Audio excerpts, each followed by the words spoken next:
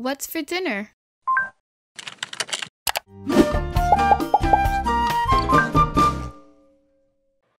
Hey everyone, I'm Chef Z and welcome back to my channel, Chef Z Cooks.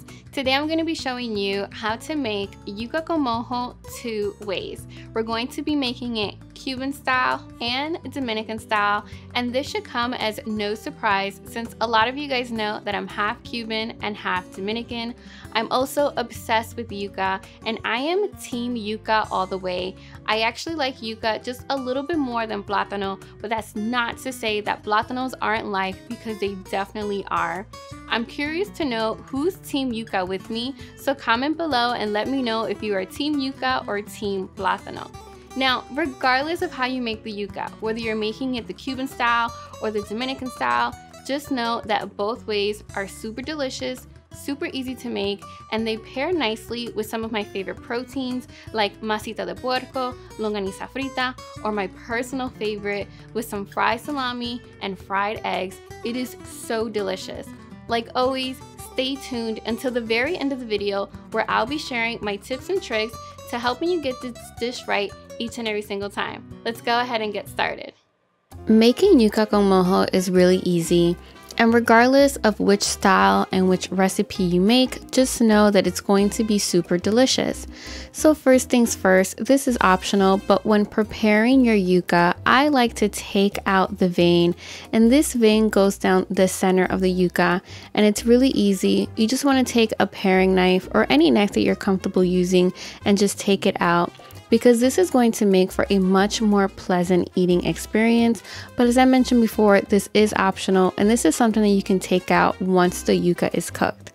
So once we've prepped our yuca, we're going to go ahead and place it into a pot, and then we're going to add enough water so that it covers the yuca completely.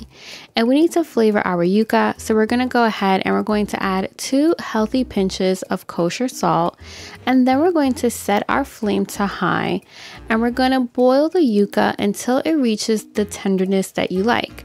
Now you can have it a little bit on the harder side or the softer side, and it's totally up to you. So while the yuca is cooking, we're going to go ahead and we're going to prepare our Cuban mojo by adding some freshly chopped garlic to a bowl of onions, and then we're going to squeeze some fresh lemons.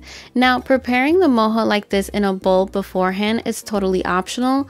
You can also cook the mojo as you go in a saute pan. I personally like to do it like this simply because I like to pickle the onions just a little bit with some lemon juice, and I also make sure to add a pinch of kosher salt.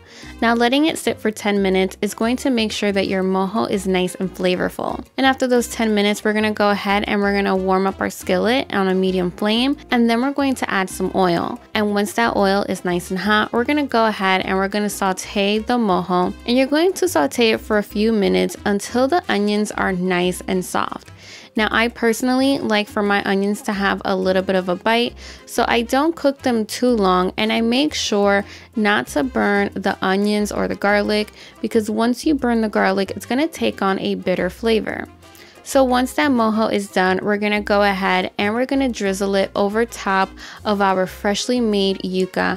And you want to make sure to make this as you're going to eat it, because you definitely want to enjoy this as it's warm, and you want to be very generous when it comes to that Cuban mojo.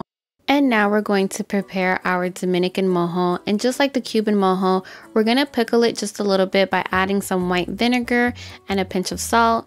And after about 10 minutes, we're going to go ahead and we're going to set the flame to medium, and we're going to warm up the skillet, and then we're going to add some oil. And once the oil is nice and hot, we're going to go ahead and we're going to add the onions, vinegar, and salt. But you definitely want to be careful, because this does have the tendency to pop just a little bit. Now these are the same onions that you pour over when you have mango, so you know it's super tasty. And just like the Cuban mojo, we're just going to cook the onions until they're nice and soft, but not too soft, because you definitely want them to have a little bit of a bite. And once the onions are ready, we're going to go ahead and we're going to pour it all over the yuca. And just like the Cuban mojo, you want to be super generous when it comes to adding the onions to the warm yuca because the yuca is actually going to soak up all of that beautiful and awesome flavor. So there you guys have it. That's how you make yuca con mojo 2 different ways. You have a Cuban style and a Dominican style. Comment down below and let me know if you have any questions. And until next week, I'm Chef Z y buen provecho. Alright guys, here are my quick tips and tricks to helping you get this yuca con mojo perfect each and every single time.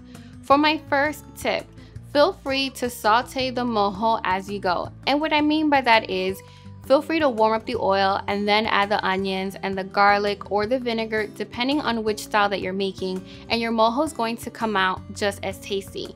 I personally like to mix everything in the bowl as I showed in today's video, because the vinegar and the lemon is actually going to pickle the onions just a little bit, as quickly as 10 minutes, and what you get is a mojo that is much more bold and vibrant in flavor. However, if you're short on time and you just want to make it as you go, just know that's totally an option and is still going to be super delicious. For my second tip, you can make the yuca as hard or as soft as you like it, and it is a personal preference. Listen, my mom likes her yuca a little bit on the harder side, and my fiance likes his yuca a little bit on their softer side.